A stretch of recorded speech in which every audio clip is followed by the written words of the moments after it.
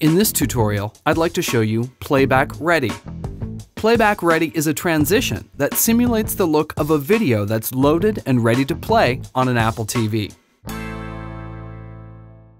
I'm in Final Cut Pro 10, but this transition works in Motion and After Effects as well.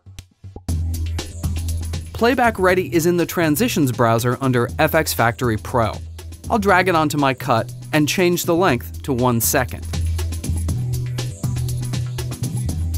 This transition is pretty great as is, but let's play with the parameters a bit. First off, I can reposition the inset video by grabbing this handle in the middle.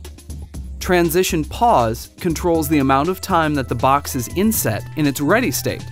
A level of 1 contains no animation. And easing back from that will keep the box where it is for a shorter and shorter amount of time. At 0, it will be all animation.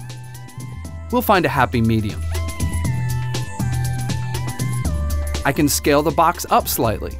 I have control over the roundness of the corners, the size of the border, and the color of the border.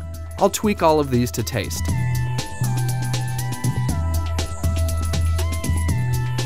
The overlay color allows us to change the overlay effect on the outgoing video from gray to anything we'd like. Let's add a bit of color to this.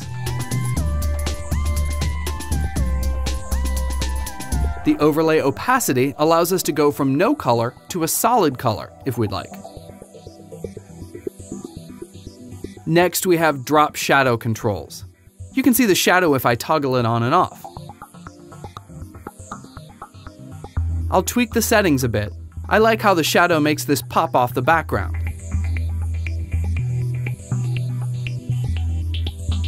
Lastly, I'll turn on motion blur.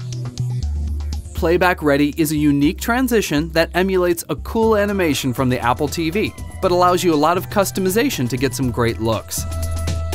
FxFactory offers a huge selection of great plugins, and if you don't have them yet, I suggest you go try them out at noiseindustries.com.